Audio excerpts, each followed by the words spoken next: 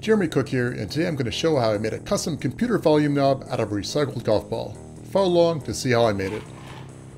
So this is the jig I came up with. Rather terrible print quality, which is a long story, but the good thing is it does fit this golf ball. So I'm going to try this with this kind of a disgusting golf ball too. So yeah, why not? Let's go ahead and push it in there. And actually the bad print quality may have helped here because it just retains it without even using the vise like I thought I'd have to use. This hole here goes in the hole there, and that basically lines everything up. And I'll just note that the order of operations is important here because obviously you got to line it first.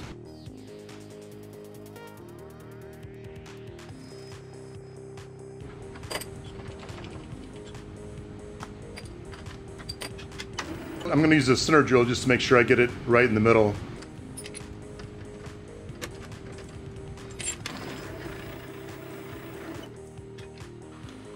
Got that, got a nice hole in there. 1/4 inch drill in here.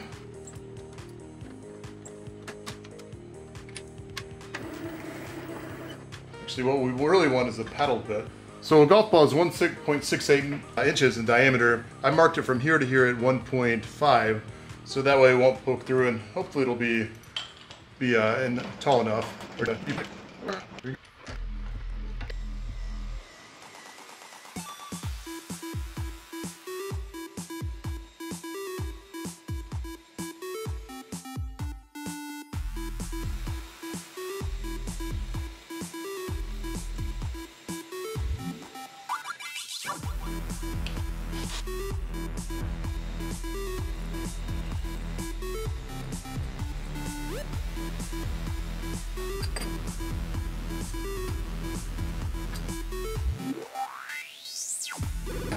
Well, not too bad for my first try. Let's pop this out here.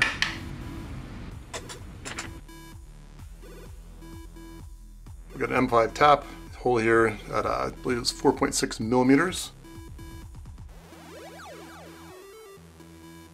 So it goes there.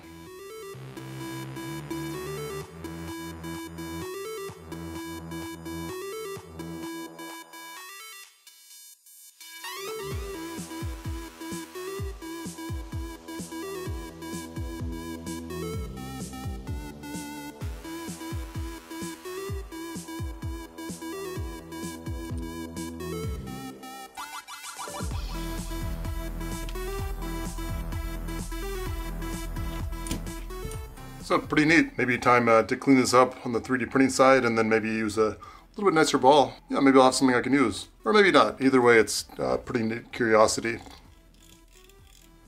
Spins around a little bit even after you stop. Might be good or bad. So nude print, this one turned out pretty nicely. Let's see. So what I did was I made this solid so that basically if I put some hot glue in here, it could press on this and then it could push out. And then I made these little holes that it can go up if it needs to, if there's extra. And I made it just about on size, so push it in there and it's pretty tight. Other thing was I made this hole go all the way through so it'd be a little easier to tap. And yeah, so anyway, this should be good. And I'll cut another one of these. Also, I made a new jig, and it's got a little spring built in here, get it out more easily. There we go. Also, I made this hole and this hole the same distance from the edge, so that way you can line up one time there and it'll be the same there. Or I guess you could plunge this first, you could drill through there and then do that. Using jigs like this, I guess the order of operations sometimes matters quite a bit.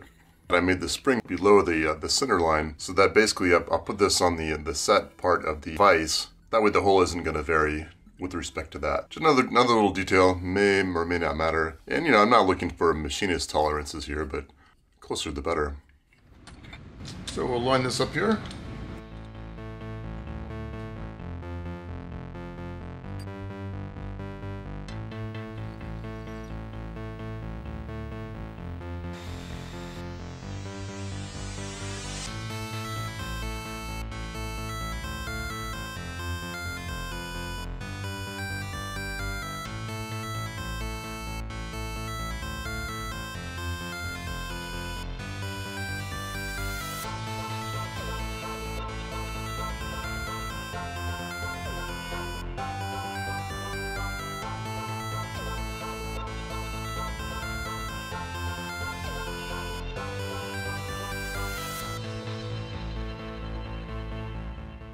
Yeah, it looks pretty much perfect, except for this hole in it. So maybe I'll go ahead and redo that.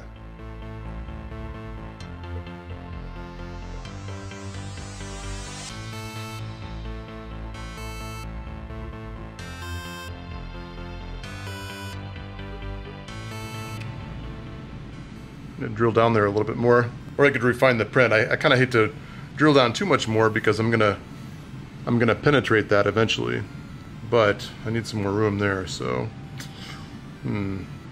So to dig it deeper, I think what I'm gonna do is snap off the tip either here or on this one.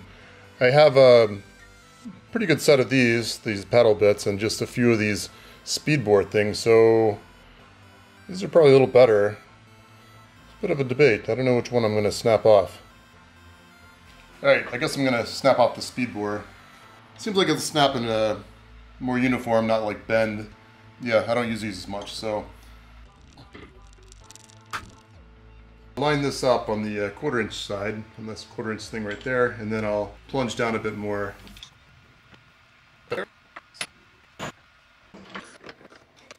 Yes.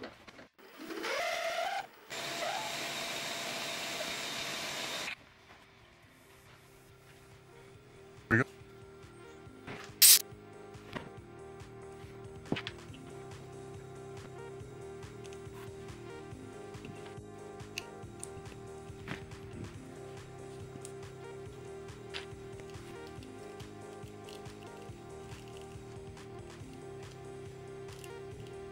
After some trial and error, I did get this golf ball working and it looks fantastic. At the same time, using it for video editing and volume control, I found it to be rather uncomfortable to use. Perhaps there was some application for this type of device, but for now I'll stick with the 1-inch knob on my JC Pro Macro. Hope you enjoyed the video and thanks so much for watching. This is Jeremy Cook, signing off.